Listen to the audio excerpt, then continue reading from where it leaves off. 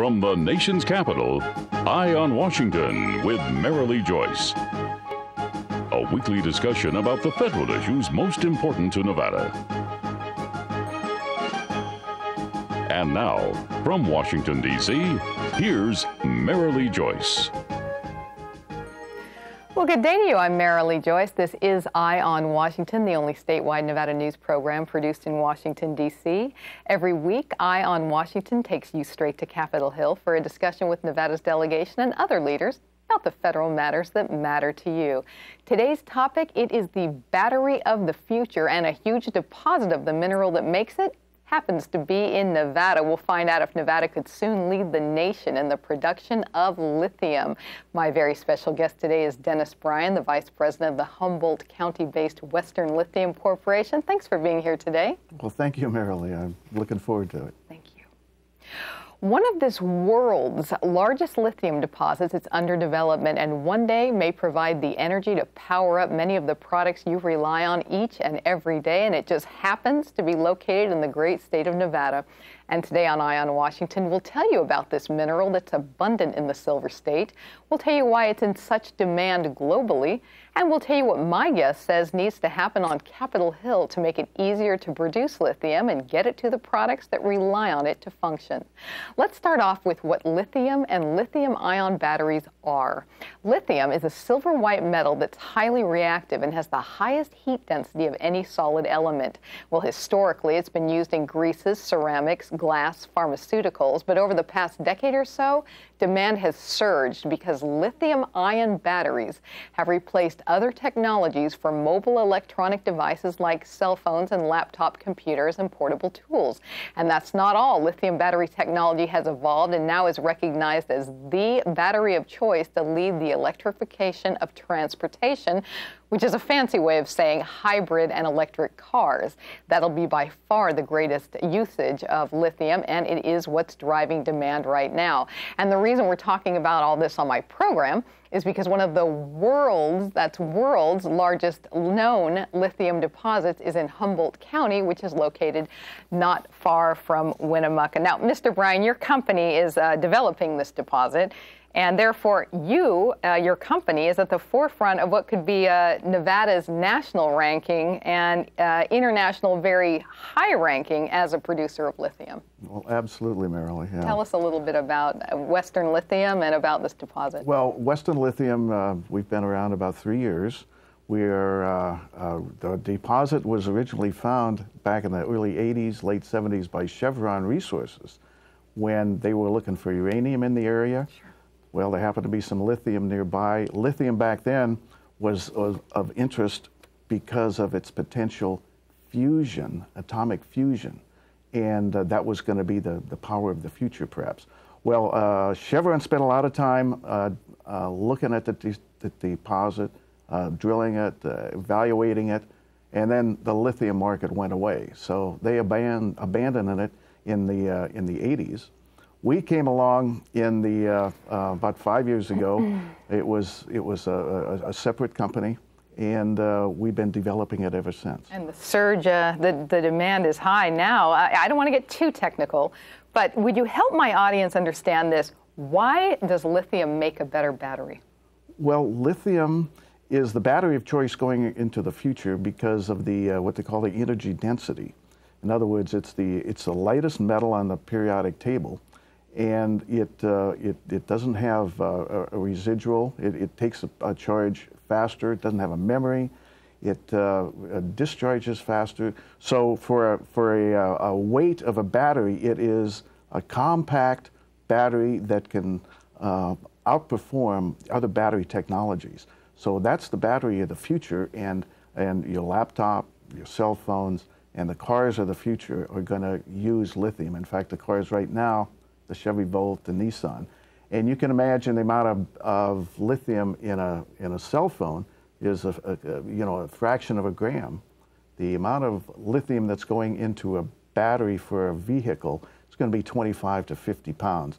So that is the tremendous drive for the increased interest in lithium. And worldwide. Very exciting for the state of Nevada. You know, we're going to talk more about your big project in our next segment, but Right now, most lithium comes from Chile and Argentina. Is that correct? That's correct. South America. If this does well, it could be soon the Great Silver State could be a huge leading producer of lithium. Well, we'd like to be a domestic producer of lithium. Why, we import a lot of oil.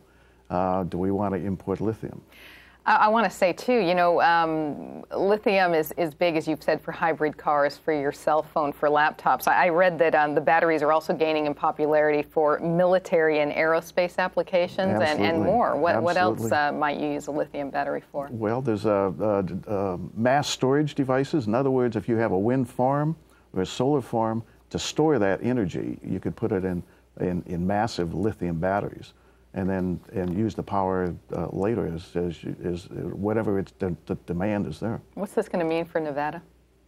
It could mean, well, the development of our deposit itself, 150 jobs, direct jobs, but it also could bring That's music to the ears of everyone listening right now in this hard economic time, job-wise. And that's direct jobs that, when you multiply that by 2 or 3 for indirect, it'll be a good stimulus for Humboldt County. And that's 2 to 3 years down the road, we hope to be in production. And then a big reputation as one of the world's leading lithium producers as well. Well, it's recognized as probably the 5th largest lithium deposit in the world. Amazing, amazing. And when Eye on Washington returns, we're going to tell you more specific information about this lithium deposit, which is located right near Elko. We're back after this. You're watching Eye on Washington with Marilee Joyce. Brought to you by the National Mining Association, the Frias Companies, Caesars Entertainment, NV Energy, the Las Vegas Convention and Visitors Authority, Western Lithium Corporation, and Skyline Restaurant and Casino. America's minerals have made us a nation of self-reliant dreamers, shaping our world and the endless ways we enjoy it. But red tape often forces us to import more than half the minerals we depend on. Minerals we already have. We don't import our dreams. Shouldn't that go for our minerals, too? The National Mining Association. Learn more at nma.org. You already watch Eye on Washington with Marilee Joyce, Nevada's only statewide program produced in Washington, D.C. But for even more news from Capitol Hill that affects you, your family, and your business, you need to read Nevada's Washington Watch, our online newsletter. In-depth reporting on federal efforts that impact you. Our exclusive Inside the Beltway column, putting a microscope on Nevada's congressional delegation. Guest editorials about what Nevada needs from the Hill. Nevada's Washington Watch, your watch on Washington. Subscribe today at nevadaswashingtonwatch.com. Heads we go, tails we stay. A coin flip. That's how it all began for what is now Nevada's largest transportation provider. Charlie Frias, with a can-do spirit and support of his loving wife Phyllis, bought ABC Union Cab in 1966. They then parlayed 5 cabs into a fleet of nearly 1,000. And today, Frias has over 2,000 employees and was recently voted Las Vegas's best company to work for. Frias, safe, reliable, simply the best.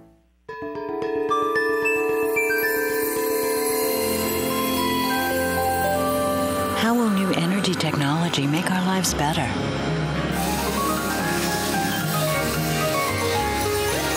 Will geothermal, wind, and solar energy be a bigger part of our future? Yes. And soon it will all be in our backyard. Learn more at nvenergy.com. Welcome back to Eye on Washington, our discussion of Nevada's potential of becoming this nation's leading producer of lithium and thus its huge role in helping power up laptops, cell phones, and other popular products you rely on every day. My special guest today is Dennis Bryan, the Vice President of the Western Lithium Corporation, located not near Elko. I'm sorry, that was my mistake. It's actually in Humboldt County, north of Winnemucca. And thanks for being here again. You know that Nevada ranks third in the world for gold productions, we've told you here on Eye on Washington, but it's also a huge producer of a couple dozen major minerals like lithium, as well as silver, copper, barite, clay, silica, and lots more. But it is lithium that might soon shine as a much brighter star among these minerals than it does right now. That's because my guest company is advancing development of one of the largest known lithium deposits in the world. Western Lithium's King Valley project is on its way to being the United States' first significant domestic supply of commercial lithium for use in those batteries and other technologies I mentioned earlier. The deposit was found by Chevron Resources in the early 70s, as my guest mentioned. Chevron identified about 2 million tons of lithium present there. Since the mineral is not stable and must be shipped as a salt, it actually would be 11 million tons that could be traded on the world market. But as we mentioned, interest in lithium use for atomic fusion and batteries waned, and now that interest is back times 10, and here we are today. Western Lithium acquired all the lithium-containing mining claims found by Chevron, and extensive subsurface drilling and analytical work has been undertaken to confirm the presence of the mineral, and it is there. It's inside what is called hectorite clay. The Kings Valley project houses the largest known hectorite clay deposit anywhere, and more good news is that this type of clay is easily mined. So, Mr. Bryan, let's start off with this. Paint the picture so that my audience understands. It is inside the clay? It's part of the clay structure. So how is it mined? Well, it would be open pit. It would be it's simple mining, no drilling, no blasting. It's a horizontal clay deposit, part of an old volcanic sequence of rocks. Very soft. You'd be able to just kind of scoop it up. The mining is going to be relatively easy. It's very shallow. It's all going to be within 300 feet of the surface, and we're right on a major power line. It's a flat topography. It's a paved highway is right next to it, so the infrastructure is there to help develop it. Now you mentioned to me prior to this taping that this hectorite clay has never been mined as a source of lithium. So Nevada's historically, lithium originally came from a hard rock source called spodumene. That was a very hard mineral that was very limited. But it was the lithium was found in brines. In fact, the very first brine deposit in the world was found in Nevada and produced, and is still producing a small amount down in southern Nevada. The clay deposit is different, but it's very high-grade lithium. We have almost a 0.5% lithium in this clay, which is much higher than any of the brines. And we can mine it in the morning and process it, and in the afternoon we can have lithium carbonate. Now, where are we now, and when do you anticipate going into actual production? Well, we are in a pre-feasibility study at the moment, and the pre-feasibility will tell us all the economics of everything we need to mine and extract the lithium, because we got to compete on the world market. And we are going to start our permitting process. By the end of this year, we're going to submit permit applications to the BLM, to NDEP in Nevada. Mm-hmm. And then we go through the process. We've done preliminary evaluations of sage grouse, of cultural resources, of bighorn sheep, all the environmental factors that must go into it. We've started those studies already. What are your initial thoughts? What about Nevada's economic potential in all this? Well, Nevada's economic potential is huge. We just don't have we have the lithium, but what might come with the lithium down the road? Mm. I mean, when you have a resource, if you can bring in manufacturing to complement that resource, like a Silicon Valley in Humboldt County, but that might be a long shot, but it's going to be a boom for Nevada, and it's domestic, and we're very proud to be part of it. Well, it's so great for Nevada, its reputation and everything else. But I do want to drive us back for a second in this horrid economy. The potential for jobs just seems huge. Absolutely, absolutely, and the both reason, direct and indirect. Oh yeah, and the reason that the job potential out there for the lithium, the cars of the future are going to be electric. I mean, look at what's happening in China. They didn't manufacture cars 10 years ago. They manufacture more vehicles now than the United States does. And the demand, they're leading this electric technology. And we're going to go that direction with electric technology for the vehicles. The Chevy Volt is out there, the Nissan is out there now. 10 years from now, a lot of people are going to be driving electric vehicles. And the opportunity is there. You can even call us, we're green. We're contributing to the technology of the future. It's so exciting, and so exciting for Nevada in so many ways, isn't it? Oh, absolutely, yeah. We're having a good time. We'll have to have you back when we get a little further along in the process. But when we return, Mr. Bryan's going to talk to us about what should happen on Capitol Hill to make things a little bit faster and easier for companies like this to get through the permitting process and get things like lithium to those products that you use every day. That's right after this.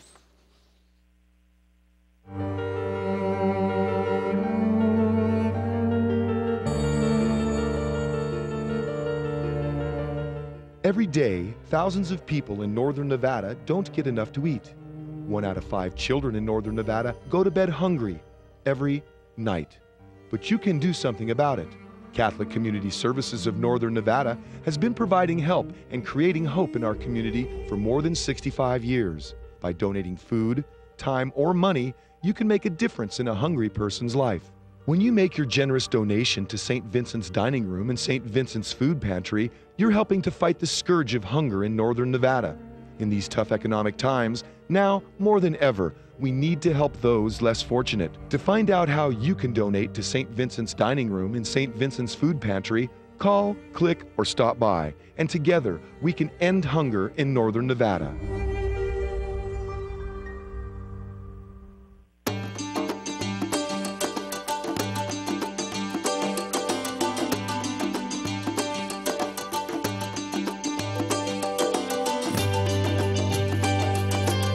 Thanks to an ongoing commitment by America's mining companies, more than 2 million acres already have been reclaimed.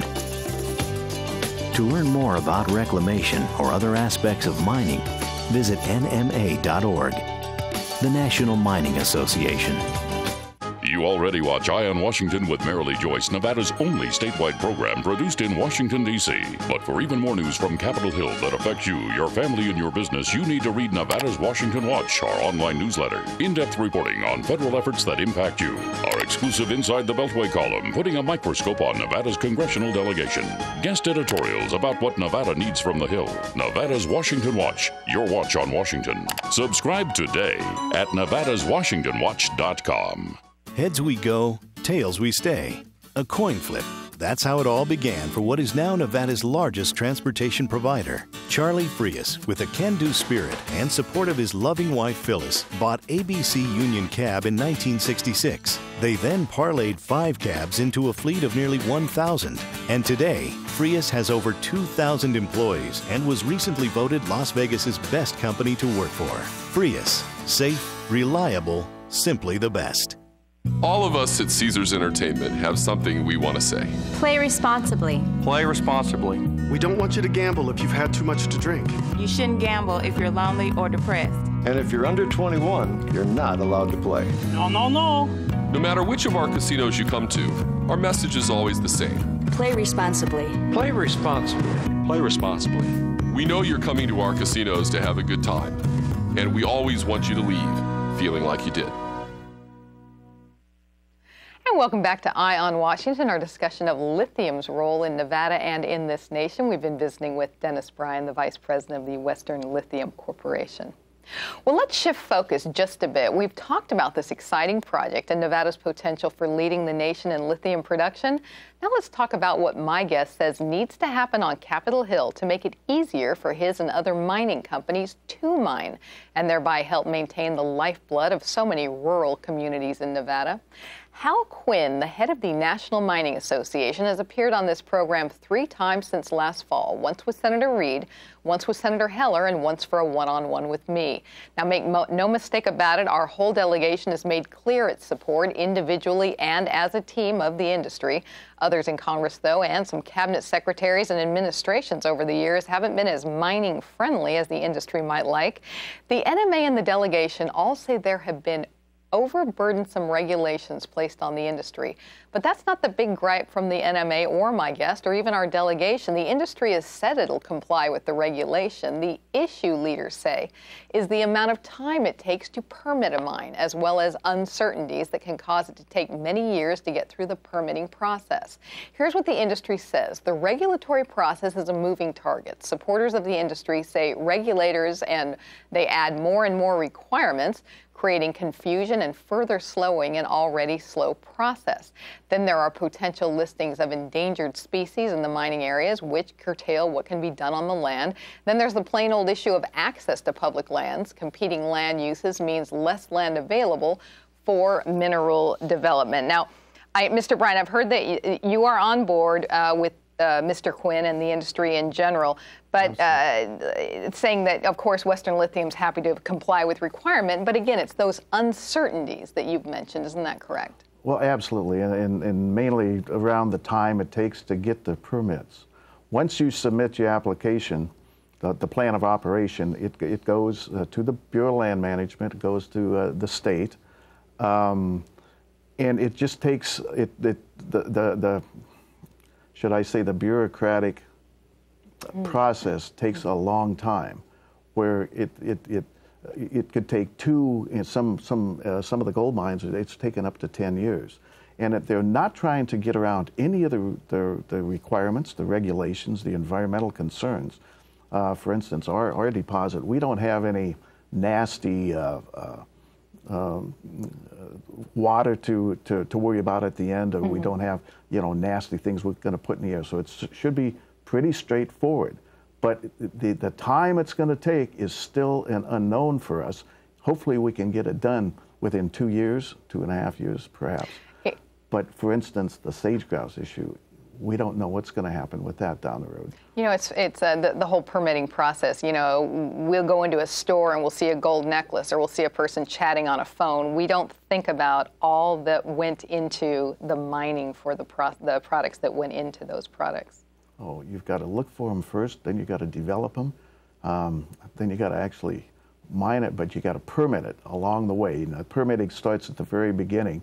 What's the longest it can take? How many years? Well, some of the gold mines have taken up to 9-10 years. Wow. But those are, exponentially larger than we are. We're hoping to do it in 2 to 3 years, but one of our permits just to do the drilling, to explore for, that confirmed the lithium, took 18 months. And that certainly was a lot longer than we had hoped, because we could have people busy right now. As we were preparing for this show, when you and I talked, you expressed a lot of concern about that sage grouse. You called it a local concern, but what are its potential impact on access to public lands across the West?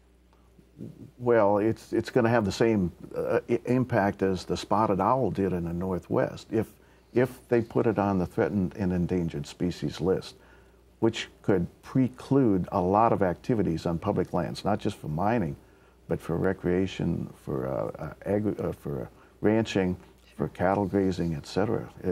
It could be a devastating, not only for Nevada, but for any place in the West that has sagebrush. But right now we're optimistic that no problem for Western Lithium's big project. I think everybody's on the same page, and I hope the Fish and Wildlife Service is listening. So. Fantastic. And we're going to be right back with our final segment of Eye on Washington right after this.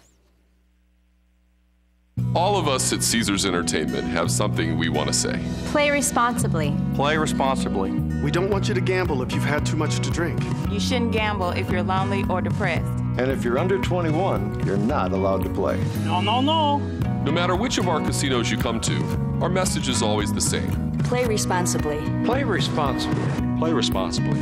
We know you're coming to our casinos to have a good time, and we always want you to leave feeling like you did.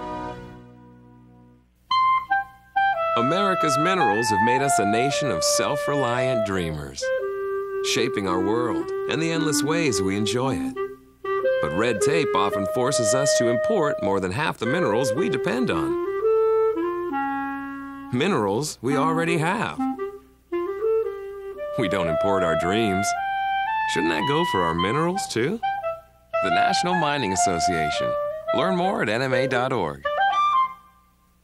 You already watch Eye on Washington with Marilee, Joyce, Nevada's only statewide program produced in Washington, D.C. But for even more news from Capitol Hill that affects you, your family, and your business, you need to read Nevada's Washington Watch, our online newsletter. In-depth reporting on federal efforts that impact you.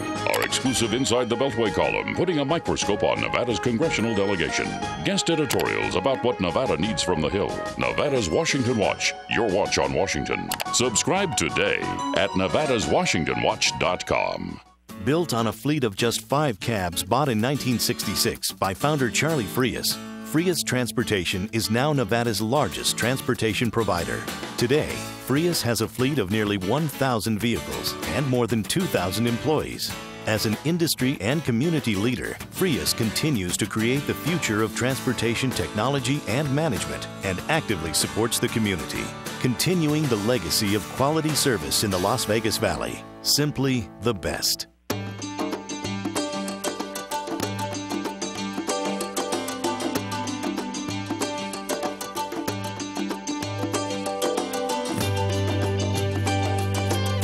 Thanks to an ongoing commitment by America's mining companies, more than 2 million acres already have been reclaimed. To learn more about reclamation or other aspects of mining, visit nma.org, the National Mining Association. We are back with our closing segment of Eye on Washington. You know, Mr. Bryan, as we've said, mining has been a bright spot in an otherwise pretty sour economy, especially in Nevada. Our delegation members are all strong proponents of mining. They pledge to do whatever it takes to keep the mining industry strong. But as the leader of a mining-related company, if you could tell our congressional delegation just 1 or 2 things, the top things you'd really like them to focus on, what would they be? Well, I'd like to thank them for being proponents of the mining industry. And as far as the lithium, I would like to remind them that this is domestic. We're producing jobs just like the rest of the mining industry. And at some point in time, we might knock on their door if we need some help with the regulators. And what about, what would be the main thing you'd say to them as far as helping you out, as far as the permitting process, as far as regulations in general? To keep the regulations as they are, please don't add more to it. And if we need help getting it through the agencies, maybe they can make a phone call for us. Good luck with this project. Well, thank you. It really couldn't be better news for Nevada, could it? No. At least 150 jobs just through yours, and 450 if you add the indirect, and then the potential from there. And it could grow. Thanks so much for being here today. Very exciting topic. I'll hope you're here again. Well, thank you, Marilee. That does wrap up this week's Eye on Washington. I hope you'll join us next time as we discuss more important federal matters and their impact on you in Nevada. And for news anytime on how federal issues affect you, please visit our website, joycecommunications.com. I'm Marilee, Joyce in Washington. Have a great day.